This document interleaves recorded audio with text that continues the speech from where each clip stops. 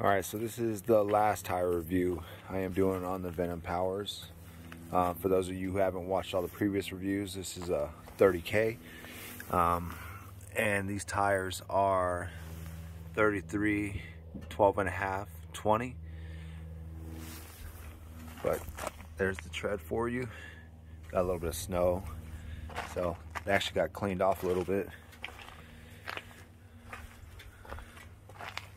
Rear.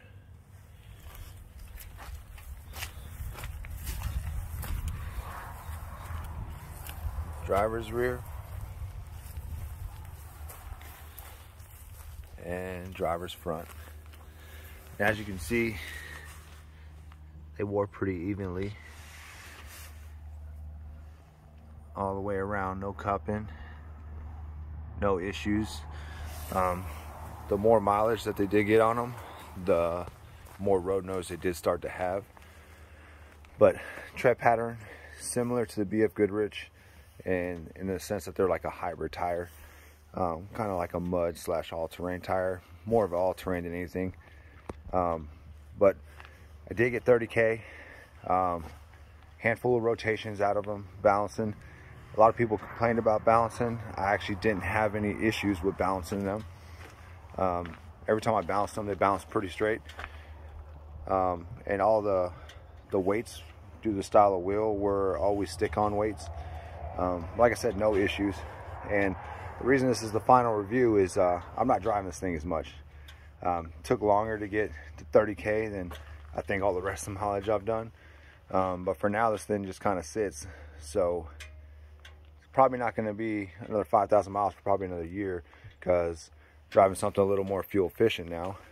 But yeah, so overall, strong tires.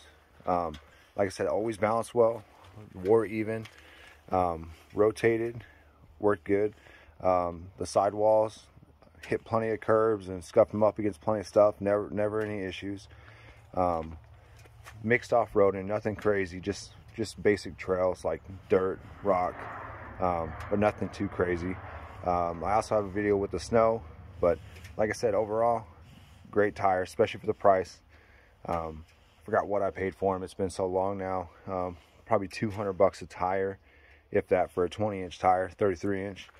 And like I said, to get 30,000 miles out of them and no issues, no flats, no bad wobbles or anything like that, it's pretty good.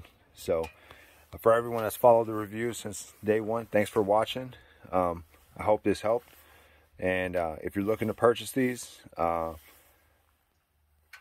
according to a lot of people, they're hit or miss. I didn't have any issues with mine, but some people said that they had issues balancing, they had issues with really quick wear, but a lot of things go into that, you know, suspension, alignment, just depends what you're doing, what kind of driving you're doing as well. Mine were mostly highway miles. So this is what they look like after 30K. So like I said, I hope this helps. If it did help, let me know. And if you have any other questions, just drop them below.